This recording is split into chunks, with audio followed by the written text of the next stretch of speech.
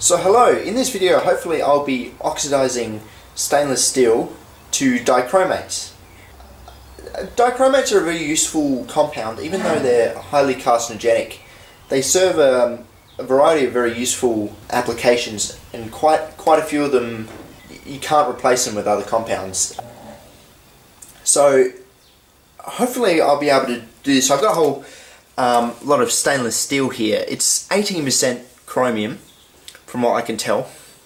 And while it may not be profitable to do it on a small scale, I have a few knives and forks that I saved from being dumped, so don't feel bad about I'm not ruining my parents' kitchen cutlery set or anything.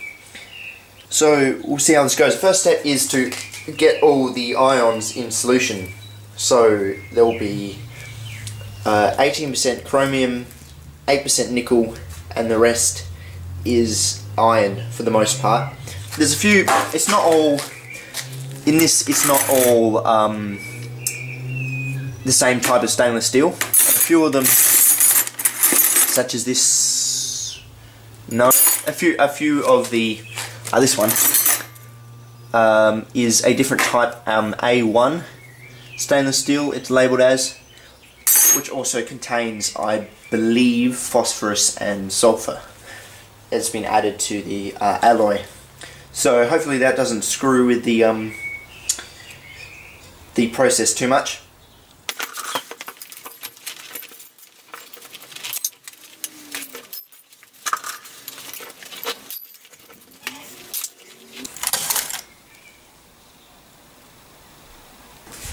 So I'm adding some hydrochloric acid to the steel.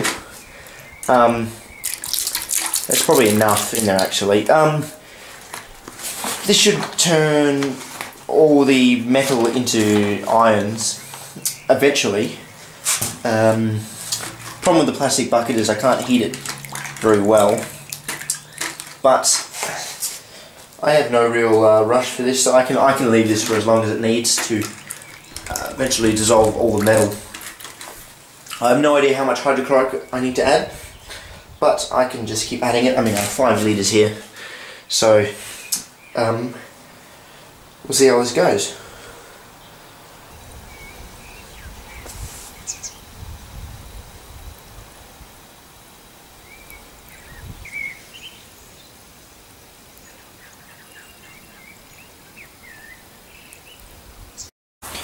So we're about 15 minutes in, and we can see that the solution is already a very thick green, which would be, of course, mainly due to the iron.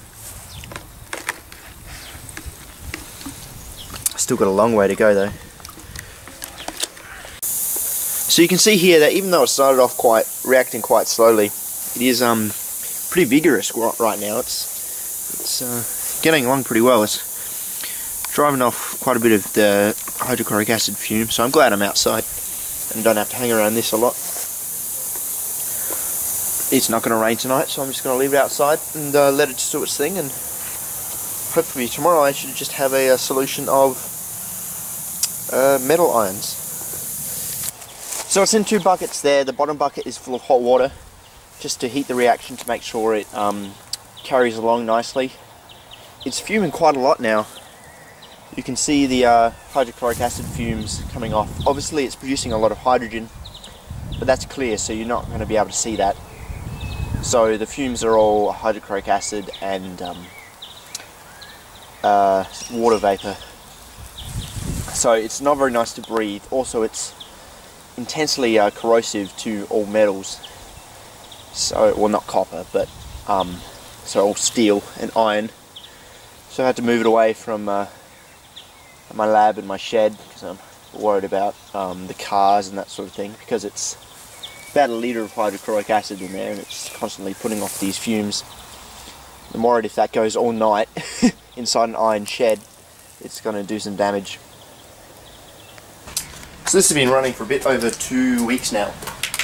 I reckon it's just about all reacted. Well, it wouldn't have all reacted, but I'm going to give up now.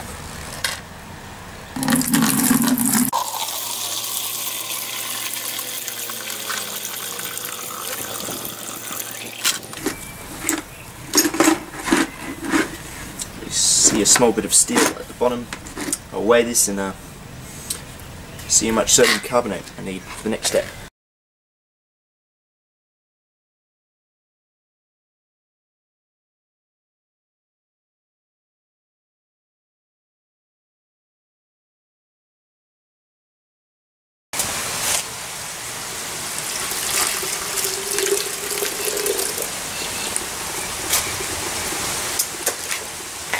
This is going to take ages.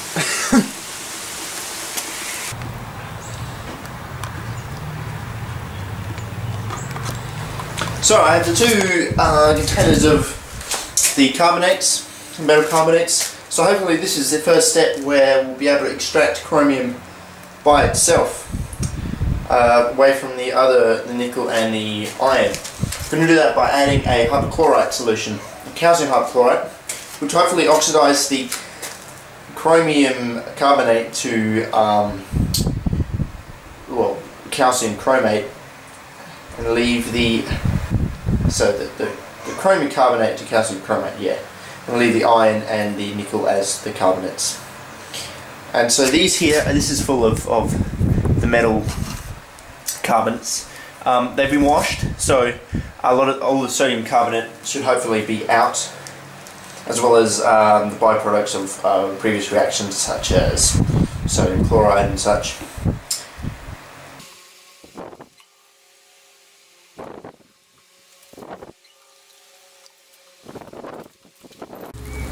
So I ditched the method I was trying to do earlier. It was working, it was just taking ages, and I wasn't working as well as it probably could have. So here I've just put it all in a bucket. There's all the required hypochlorite in there.